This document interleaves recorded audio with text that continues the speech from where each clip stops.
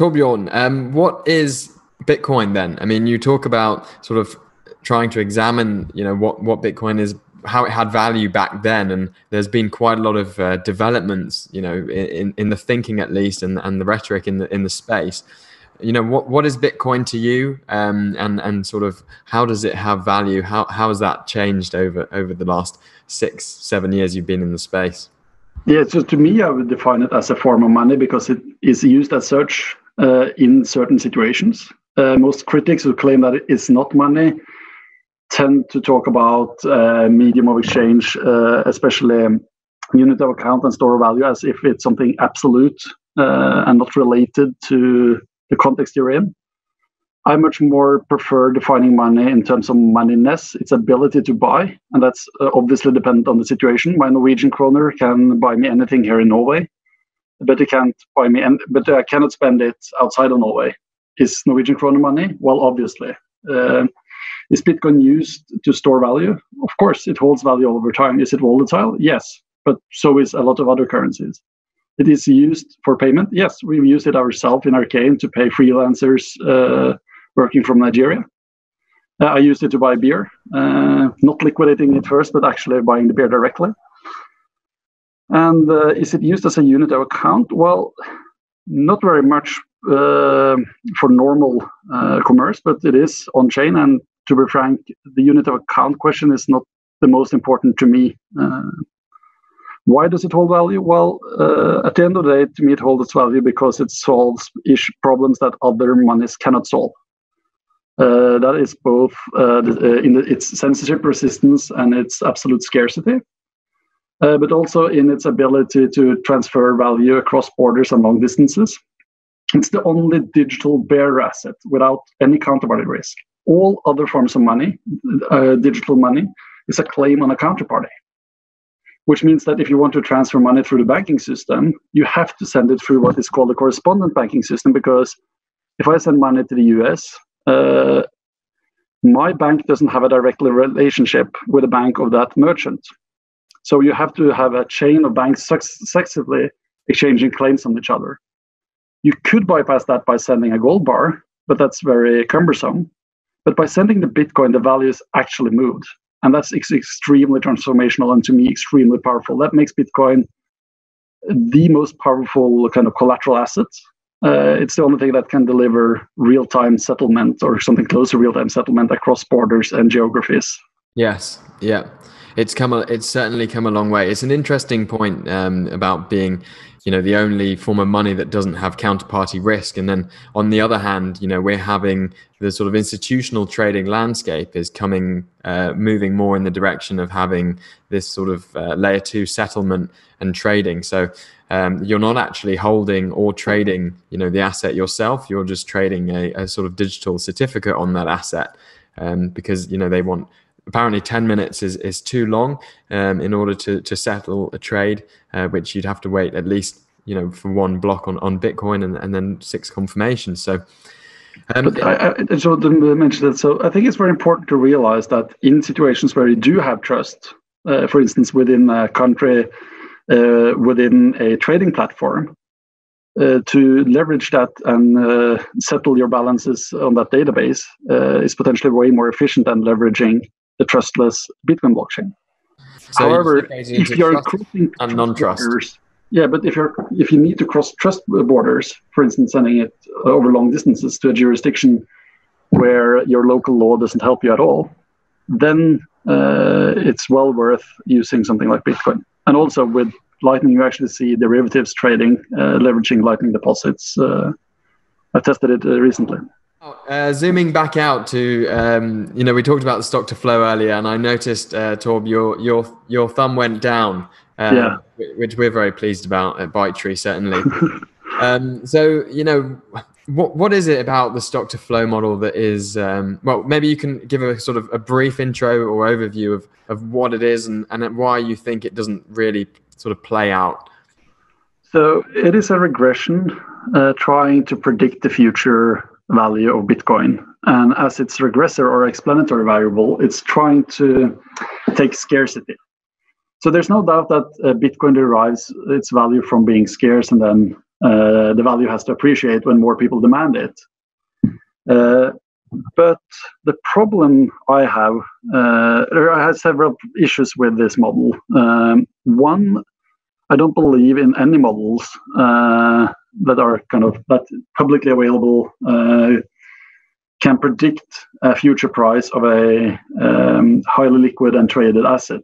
Because if it were right, the mere fact that the model got known or discovered would change the dynamics in the market, so it wouldn't be true anymore. So I find it very strange how a lot of libertarians, with a favoring the Austrian school of economics, and Austrians tend to not be very fan of econometricians, and then suddenly, with the stock-to-flow model, they tried to do a lot of different econometric tests to prove its validity. And although a lot of those tests have turned out to not be valid after all, that's not really where the discussion is. The discussion is one step before that, which is the model doesn't account for demand in any way. And it's very clear to me that Bitcoin's price is primarily demand driven. So I think that scarcity is really important. The model gets that right. And then people maybe rightfully think that Bitcoin will appreciate in the future. And then you have this model that give you an excuse for having that belief.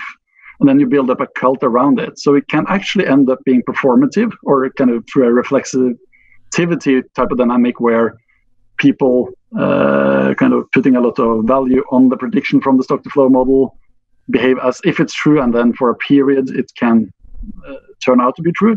We've seen this in the market before, especially when Black Scholes was released. The pricing of options was not following the Black Scholes model prior to its existence. After its existence, it had perfect fit for several years. But it's just a mere premise that you can do a regression and predict the future value of an asset with certainty. It doesn't make sense. Yes. Torb, this is music. This is music to my ears. Would you like my job? Would you like to be chairman of ByteTree? I mean, I can't make you the founder because we can't change history, but you just put it so well. And I thank you for that. No, thank you. It's a big relief for Charlie. It's something we've talked hours and hours about. And so, okay, while we have you, I think another interesting dynamic that we spoke about in the run-up to this is that, how does the network continue to sustain itself when the block reward, so we've just had the halving, when the block reward cuts in half. So, miner revenues go from 18 million a day to about 9 million a day. At the same price level. So, is this going to work? Will the network remain secure? What's next? What do we think will happen? I think for the indefinite future, it's impossible to say how this will play out. But in the near future, it's not an issue at all. And we have to remember that the current subsidy is still a subsidy. So it might actually be the case that we spend too much resources on mining, that the network is too secure. Also, as Paul pointed out in the previous section, prior to the halving, we had exchange rate halving with the same effect on miners. So the exchange rate is much more important for the changes in the mining reward in form of the Coinbase than the halvings happening every fourth year. Another interesting observation is that I think it was a couple of years ago, or at least somewhere back in time, miners actually sometimes produced empty blocks. They didn't take the hassle of including transactions for the fear of being orphaned, for the block for being a little bit larger, taking a little bit more time. And it made sense not to include the transactions if the transaction fees is too small a percentage of the total reward. But right now, I think we've seen fees spiking up to close to 20% of total reward, which means that it is economically nonsensical not to include those transactions. So miners will be more incentivized to include the transactions. And lastly, I think one thing that's really important to understand is that as long as Bitcoin remains the biggest SHA-256 mining blockchain, and we have specialized hardware mining this is that you cannot use for anything else, a lot of the security is derived from that, because you don't have a lot of computing capacity you can suddenly hire and attack the Bitcoin blockchain with.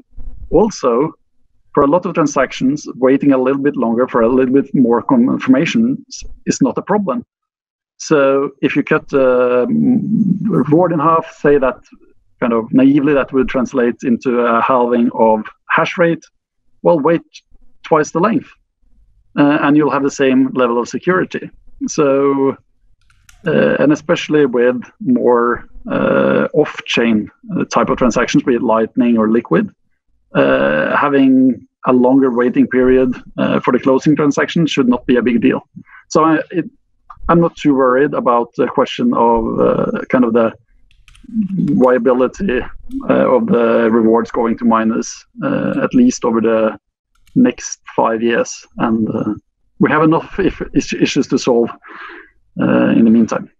Yeah, it's an interesting distinction, isn't it? That fees need to increase in order to continue to keep the incentive. I think it's a really interesting point that you make about whether the network is too secure.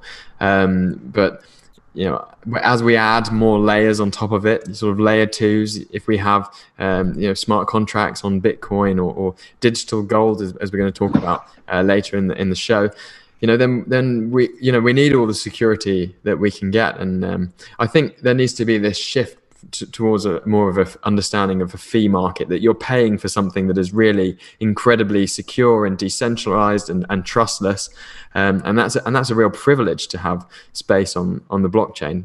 Absolutely. Yeah. But I think it's also really important because people think that if you have an evil majority, like a 51% attack, they can do anything to the blockchain. They can steal every coin. They can rewrite all history. But that's very far from the truth. So if they try to rewrite history far back in time, that will be extremely expensive, which means that and they cannot steal coins they haven't owned previously. So in worst case, it just means that you'll have to wait a little bit longer for that super confirmation you want from the on-chain transaction. Okay, that's a really interesting perspective. Actually, have you written anything in the research division of Arcane that you could send our viewers to sort of look into that? Not on fees yet. It's on my to-do list, but there's a lot on the to-do list. But I think especially around security and mining, there's a lot of misunderstandings, and there's also a lot of good blog posts by prominent Bitcoin developers that are not well known well enough. It feels like something we just don't want to take for granted, because yeah, absolutely, I agree. And it's also very likely that on-chain fees will increase. We see more and more batching, which means that the cost per single transaction can be low at the same time as you pay a higher total fee, stuff like that. And so last question over to Torb. So one from the audience, from Toby, who says, I'm a fan of Bitcoin, but like to consider the opposite or contrarian view. What do you think would make Bitcoin collapse or become irrelevant for any reason? And how likely do you think that is? Oh, that's a very difficult question. I think lack of adoption is a big challenge, because if enough people own it, it'll be protected from harsh regulation. And I think that harsh regulation can really stop most of its use. Not 100%, you can push it down to the black market, but it'll make it, governments can make it very difficult for people to use Bitcoin. So I think we have passed that level, but I'm not sure yet. For instance, in Norway, around 5% of the adult population owns Bitcoin. We should push that. You see the same numbers in Canada and Sweden.